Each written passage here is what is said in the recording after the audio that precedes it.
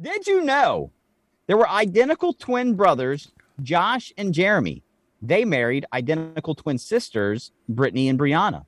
Both couples gave birth to baby boys at the same time on the same day.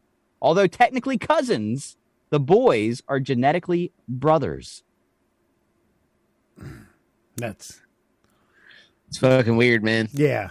I did not know that, but people shouldn't be doing that stuff. I mean, I guess it's just, yeah, exactly. It's like They do. they just look. That's a gimmick. So you don't tell me they just happened to meet and fall in love. That's just that. No. I will not accept it. It's the gimmicky. They met each other. They were like, look, we're good looking people. We should just smash it out and fucking make two identical twin cousin brother babies. Well, okay, all right, hold on. Wait, what if it goes like this?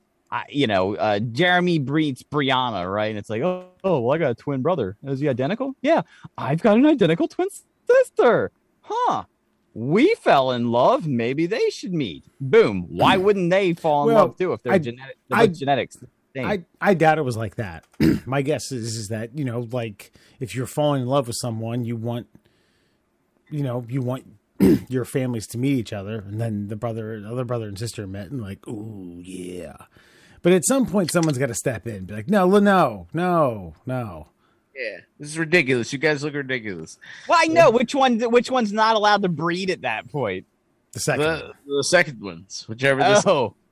Doesn't matter. I already can't identify them, and I don't know them. You know what I'm saying? Like it's already a problem. But I think the bigger point is like immediately, like in your scenario, Murr, when you're like, yeah, we met and we started liking each other. Oh, you have a brother. Oh, I have a brother or a sister. We're twins. Blah blah blah. They should meet.